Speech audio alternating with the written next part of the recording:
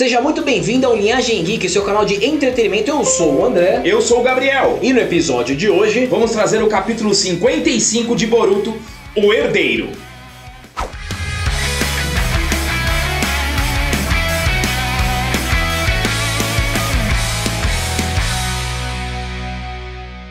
Gabriel, sem mais delongas, vamos começar a dissecar esse episódio de Boruto, esse mangá de Boruto que foi muito importante, mexeu com muita gente, virou Trending Topics, olha só, a gente até deixou um easter egg, vamos ver se alguém mata a charada. Mas vamos falar do Code. O Code tá triste por não ter sido escolhido como um receptáculo dos Otsutsukis, ele estava triste, Gabriel.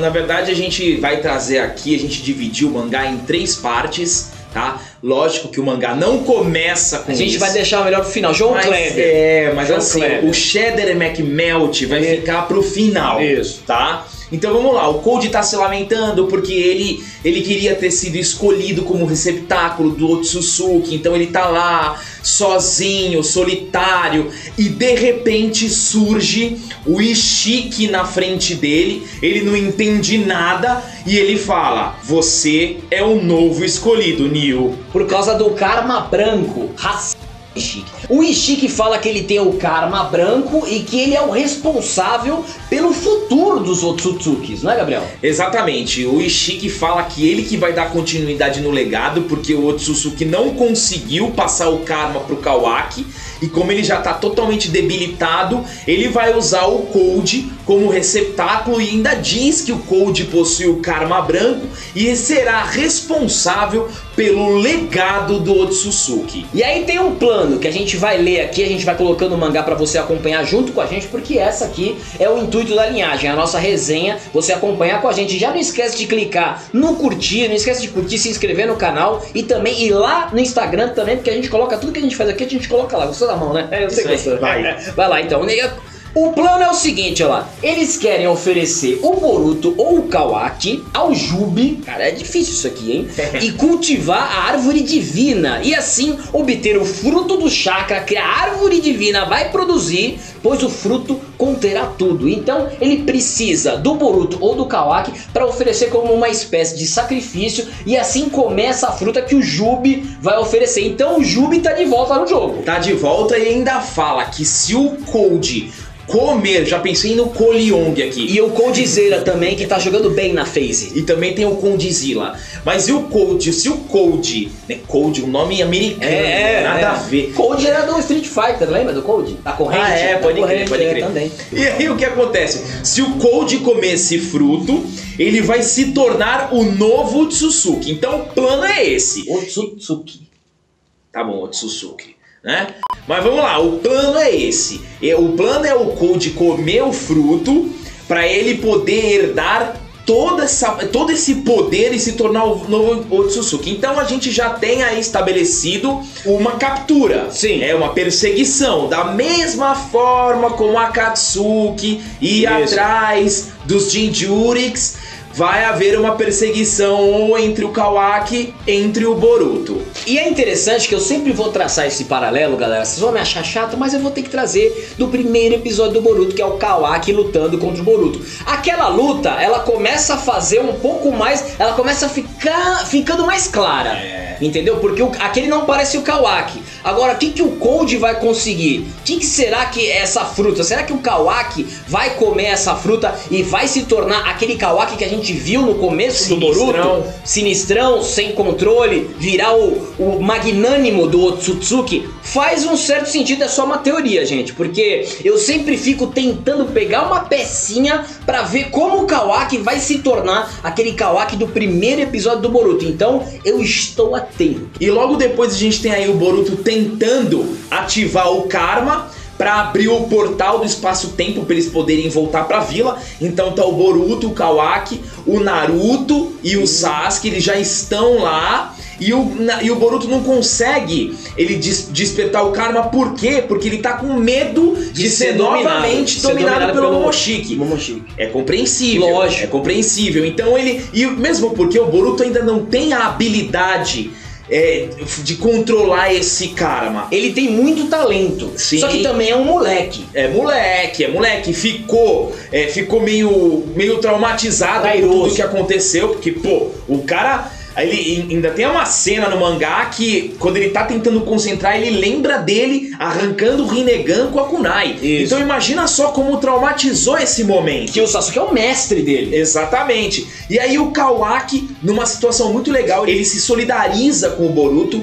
E aí você vê que, assim, a gente, trazendo um pouquinho do gancho do que o André tá trazendo, como eles estão construindo uma relação de amizade, de irmandade, de irmãos, dele com o Naruto em relação a pai e filho, e do Kawaki com o Boruto em relação a irmãos, esse laço fraterno, e depois, por alguma situação, vai ser rompido, porque no fast forward ele já mostra que o Kawaki tá sinistrão, tá vilão master. Sim. Então vai ser muito interessante o plot point. Eu tô só esperando esse plot point. Tá todo mundo esperando, porque ninguém entende como o Kawaki, qual vai ser a virada que o Kawaki vai virar aquilo no primeiro episódio do Boruto. Exatamente. E aí o Kawaki se solidariza e ele ainda fala: meu, eu vou te ajudar, o meu objetivo. E o Kawaki, ele tem esse objetivo de exterminar todos os karmas. Ele fala isso. Ele fala que quer exterminar todos os karmas. Ele quer exterminar todos os karmas porque ele tá no veneno. Sim. Ele tá no veneno com tudo isso que aconteceu.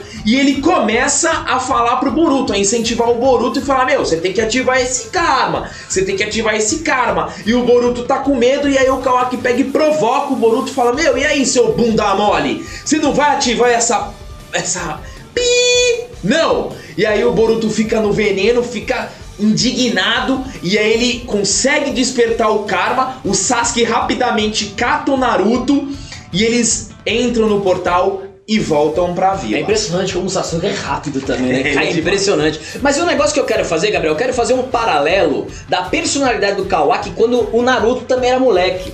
Porque o Naruto também era incisivo assim quando era moleque. O Naruto era muito mais parecido com o Kawaki do que com o Boruto. O Naruto era mais incisivo. E essa frase que ele disse, eu quero exterminar todos os karmas, era igual o Naruto falava que eu quero exterminar todos os ódios de todas as vilas. Que eu quero unir todas as vilas, eu quero acabar com todo esse ódio. É o propósito. Inclusive falou pro Kurama: eu quero acabar com esse teu ódio. Que lembra muito essa personalidade do Kawaki. Eu quero exterminar todo mundo que tem esse karma, porque é um negócio chato e sempre traz um Otsutsuki, que é um negócio que é difícil de derrotar. Então a similaridade da personalidade do Naruto quando tinha a idade do Kawaki é interessante. Eu achei isso muito legal. Não sei se eu concordar. Inclusive no capítulo anterior, o Naruto fala, numa lembrança do Kawaki, ele fala: eu vejo muito de mim em você. Você se parece muito comigo quando eu era criança. Inclusive, se você quiser ver esse capítulo, tá aqui no card, ó, em cima da cabeça do André. Beleza? Então é o seguinte, galera, agora chegou a hora. Agora chegou o creme de la creme. Agora eu vou pedir pra vocês, peguem os seus lenços. Isso. Se preparem, tomem um copo d'água, respira. Gui, música triste. Música triste. Né? Música triste. Monstros. Porque agora é o seguinte, o mangá começa como? Um diálogo. O mangá começa o Naruto, meio que onde estou, né? Onde estou. E obviamente era uma cena dentro do interior do Naruto, que isso no Naruto, na obra Naruto, acontecia direto, né? Esse diálogo, o Naruto dentro dele mesmo, naquele ambiente que tinha a aguinha no chão. E a grade gigantesca. A grade, quem não vai lembrar do clássico, né? Então, e aí ele tá lá, poxa, onde é que eu estou? E de repente vem o Kurama e fala: eu vim dizer adeus, esta pode ser a nossa última conversa. Eu quero abrir, antes de continuar, um parênteses, porque assim, o Kishimoto é gênio. É gênio, lógico que é gênio. O Kishimoto eu já falei, quando o Kishimoto não tava no Boruto no mangá, eu falei, sem Kishimoto, sem Mundial. É igual na Marvel, tem sem Tony Stark, sem Mundial. O Kishimoto voltou, ele voltou com 2 pés no peito e já destruindo tudo. Mas gênio. E eu quero trazer um raciocínio aqui pra vocês, porque no dia que saiu, esse spoiler do mangá falando que quem morreria seria o Kurama, e todo mundo, inclusive nós, achando que quem morreria seria o Naruto. Todo mundo. Não, todo mundo achou que o Naruto ia morrer. Até o Thiago Leifert achou que o Naruto ia morrer. Porque o prelúdio fazia sentido com aquele prelúdio que eu encho o saco de vocês do primeiro episódio do Boruto. Só que é o seguinte, lá o Kawaki fala que ele exterminou o Nanadaime. Então, a gente, sei lá, não sei, de repente o Otsutsuki puxa lá o Kawaki e mata todo mundo ali. Então a gente tinha essa noção de que o Kawaki seria o responsável pelo Naruto e não uma técnica e o Baryon. E aí o que acontece? Todo mundo começou a meter o pau no Kishimoto. Não, tira o Kishimoto de lá. O Twitter era todo mundo descascando em cima. Virou trending topics, Kurama virou trending topics com Carol com K. Exatamente. E aí o que acontece? O que eu penso em relação a isso, gente? O Kishimoto, ele conseguiu trabalhar de uma certa forma uma pista falsa. Ele deu uma pista falsa de quem ia morrer seria o Naruto. Sim. Mas é muito mais fácil ressuscitar o Kurama do que o Naruto. Lógico. Porque o Kurama é uma entidade. É um biju. É um biju, é uma energia. Então ela pode voltar. Inclusive existe uma teoria de que uma biju que morre volta, né, assim como o Três Caudas voltou. Sim. Certo? Existe essa teoria. E que foi falado até no Naruto Shippuden, se eu não me engano. Mas voltando aqui, só pra vocês entenderem. Voltando pra nossa cena triste. Novamente, Gui, música triste. E aí o Kurama diz que vai dizer adeus. O Naruto tá olhando pra ele, porque o Naruto também acha que vai morrer. Sim, o Naruto tava pronto ali, pensando que ia morrer com ele. Porque o que foi passado era que o modo Baryon ceifava a vida dos usuários. E aí o Kurama diz, abre aspas, o modo Baryon funcionou, eu detestaria morrer em vão, então esta não é uma forma ruim de partir. Ele continua, normalmente, quando a biju é extraída do Jinchuriki, ela morre. Então ele já tá preparando o terreno, já tá explicando direitinho pro Naruto o que vai acontecer. Mas não é o caso, porque nessa situação, a biju, o Kurama não foi extraído do Naruto. Foi a partir da fusão nuclear que a biju, que o Kurama, ele se extinguiu. Então é completamente diferente. Então o Naruto não tinha que morrer. E aí, nesse meio tempo, aí é incrível, porque o Naruto, ele tá achando que ambos vão morrer. Que os dois vão morrer. Ele tá achando, não, os dois vão morrer e tal. E aí o Kurama fala, é possível que para os outros você pareça estar morto, mas está somente em choque. Logo mais você irá acordar. E é aí que o Naruto se toca. É aí que o Naruto se toca. E assim, gente, é muito importante essa parte. Eu sei que muita gente não gostou, mas é o seguinte, o Kishimoto, pelo jeito que ele disse, né, parece que ele disse numa entrevista que se tiver que matar um personagem importante, ele vai matar. Ele tá com essa coragem, mesmo eu achando que é muito difícil matar o Naruto, é muito complicado, que o Naruto virou uma espécie de Goku. Ele tá no pódio da cultura pop dos animes, né, até de tudo. Meu, essa morte do Kurama vai ser muito complicada da gente assimilar, porque a gente acompanhou a trajetória do Kurama junto com o Naruto. Muito linda. É uma história muito bonita. E o Kurama ir embora, assim, é uma perda. A gente sofre essa perda. Então, foi muito complicado a gente falar, pô, só o Kurama vai morrer. Mas se você procurar um sentido, essa morte do Kurama, ela tá totalmente dentro do negócio. Ela tá dentro do plot. Porque, assim, o Baryon é um negócio que o Kurama que falou pro Naruto, falou, Naruto, eu tenho uma ideia. O último recurso. Partiu do Kurama, então faz sentido. E ele deve ter botado a pilha no Naruto, pro Naruto dar tudo de si também, e a transformação ser um sucesso absoluto como foi. E assim conseguiram parar o Ishiki. Eu também fico triste com a morte do Kurama, só que na situação, ela foi plausível. Não, e o legal é assim, ó. Gente, assim, eu também fiquei super triste com a morte do Kurama. Eu tenho até a Kurama tatuada aqui, ó, pra vocês verem. Eu gosto pra caramba. Kurama e Naruto, pra mim, é uma das melhores combinações da história dos animes. É realmente uma relação de irmãos acima de qualquer coisa. Mas o que acontece? Eu sinto que vai ser o seguinte: o Kurama vai voltar. Ele vai voltar. Tomara que volte rasgando da melhor forma. Ele vai voltar rasgando. Isso é uma teoria minha. Pra mim, vai ser aquela volta, porque o Kishimoto gosta de chegada. Sim. Ele gosta de uma chegada. Ele gosta de uma chegada. E assim, vai ser legal esse momento do Naruto, porque vai ser um momento que o Naruto ele vai precisar se reinventar. Porque ela fala, a partir de agora, você não tem mais poder sobre-humano. Então, as ameaças vão começar a vir, o Naruto ele vai precisar desenvolver novas técnicas, então aí vai se abrir um campo para mostrar uma outra narrativa envolvendo o Naruto sozinho.